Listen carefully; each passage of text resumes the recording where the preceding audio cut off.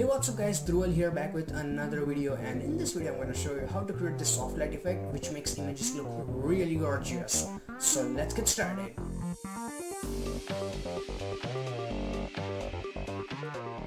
So as you guys can see, my image is already open inside Photoshop, and if you want you can go to file and open any image you want.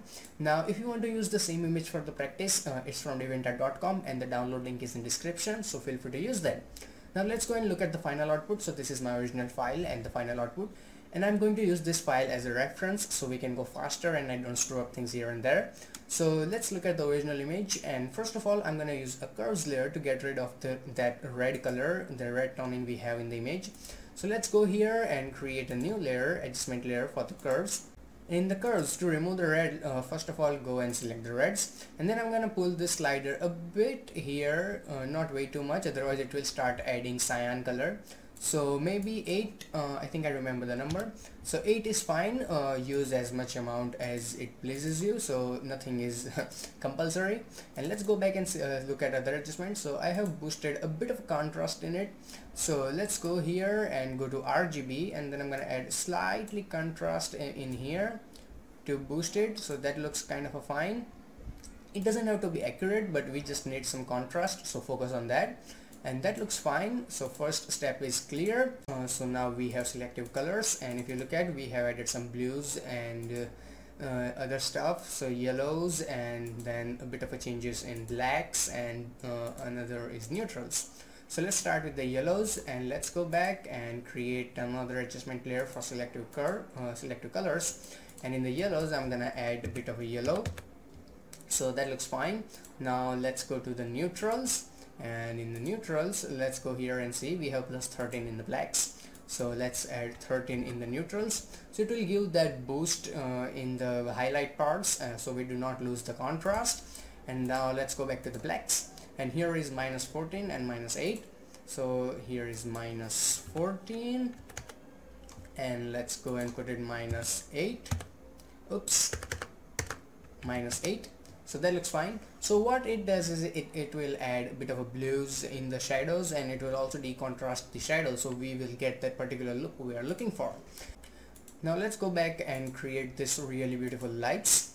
Now to create this one, I have this color already here, A67405. I will put it on big in numbers in editing. So you have to do is just create a new layer, and I'm gonna name it light, and then just start painting with the color. You don't have to follow exact code, it just has to be a dark oranges. And first of all you have to select a brush, not the eraser, so that you can paint. So I'm gonna put some drops here and there, and slight bit over here, and then change the blend mode to the soft light, and then decrease the opacity as it finds to. Instead of soft light, let's focus on screen, because that was actually the blend mode I was using, but I just forgot. So let's look at the opacity. So it's 51, so that we can blend it better, and let's make it 51. Okay, that looks fine. And then paint a bit here, and if you think that it is way too much on her face, just directly erase it. It doesn't matter.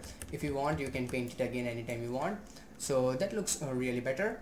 Now let's go and create another adjustment layer. So I'm going to show you how to create this vignetting. Now there are plenty ways to create vignetting, so I'm going to show you another one. So it's solid color, you just have to create a new solid layer, put it on soft light mode, and then in the mask select a really big black brush, or really big, and the light is coming from here, so I'm gonna just click once here and then multiple times, so that looks fine. And now decrease the opacity like maybe 40%, that looks fine. We can go back and check it out. So it's let's say 50%. okay, so let's make it 50%. So as you can see, it is really fast way to create vignetting, and it also looks really natural. Then let's see what else we have. So it is a gradient layer, and let me show you, put it on normal mode and make the opacity 100%. So as you can see, it's a normal black gradient. So create a new adjustment layer, and I'm gonna select gradient, and in the gradient you have this option, foreground to transparent. So instead of this yellow color, whatever color you have, make this black, hit OK, and again hit OK, and change the blend mode to soft light, and then decrease the opacity to maybe 50% or something. Let's go again and check it out. So as you can see, let's make it 50, or I'm just gonna press Ctrl Z so we can save all the hard work. Okay, it's 50%, 49, that sums up everything. Now for the contrast and some color punching, so this is really simple method. Create a new blank layer, and then you have to press all this 4 key, Control Alt Shift and E, and it will create a JPG inside Photoshop. And then change the blend mode to soft light, and then decrease the opacity to 0, and then start coming back up until it looks enough for you. So let's go back and see the opacity. So it's 47. Okay, we were not very far. That looks fine. And then create a layer mask, select a brush and decrease the opacity to maybe, let's say, 20%, and then erase it from this part with black color, whereas it is way too much dark, so you can have proper output. I don't know how to explain it now, so whatever makes sense to you. Now the color balance, to give it that really yellowish feel, so let's go and select, see what we have. So in the shadows, nothing. In the midtones, +4 to the red and -70. So let's go here and create a new adjustment layers and select color balance, and in the midtone it was +4, so a bit of a red, and then go to highlights and -17. So it will simply add that yellow boost in the image, and then let's see what else we have. So it is to give that brightness into the light. So create another adjustment layers, press Ctrl Alt Shift E, so it will create a JPG. And then let's go to filter, blur. I use this method a lot in my tutorials. If you have seen others, you are quite familiar with it. So 86, it should be really blurry, so much that we cannot see her properly. Then hit OK, and then change the blend mode to simply screen, and then decrease the opacity to maybe like 20%. Then hold your Alt key and apply layer mask, so it will hide everything, and then paint with white color only in this area and make sure opacity is 100%. If you're new to masking and you are confused, don't worry, ask me in the comments, I will help you out. So that looks kind of a fine, bit of a glow in the light. And then let's go back and create another adjustment to give that blue feeling. So in the midtones it's +9, in the shadows +48, and in the highlights -7. So let's start with the shadows. So create another adjustment layers and go to selective colors. Oops, wrong one. Go and select color balance, and in the color balance let's go to the shadows and +47. Okay, that looks fine. And check off this piezo luminosity and you will be good to go. So if you turn it on and off, you can see. And then in the midtones, a bit of blue, not way too much, maybe 9, it was the number I guess. And then a bit of a yellows in the highlights to make it a bit balanced, so that looks good. Now another adjustment layers, and this is to blur out and make that background really like dreamy or soft look. I don't know what to say, but it looks really good when you do it.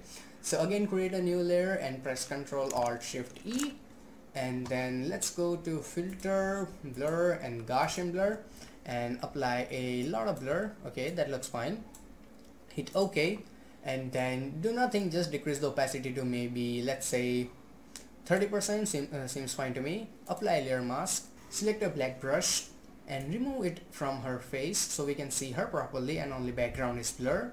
It also gives kind of a depth, I don't know, but it looks really good. So that looks fine, and you can also decrease the opacity if it doesn't work out for you. So that looks kind of a neat.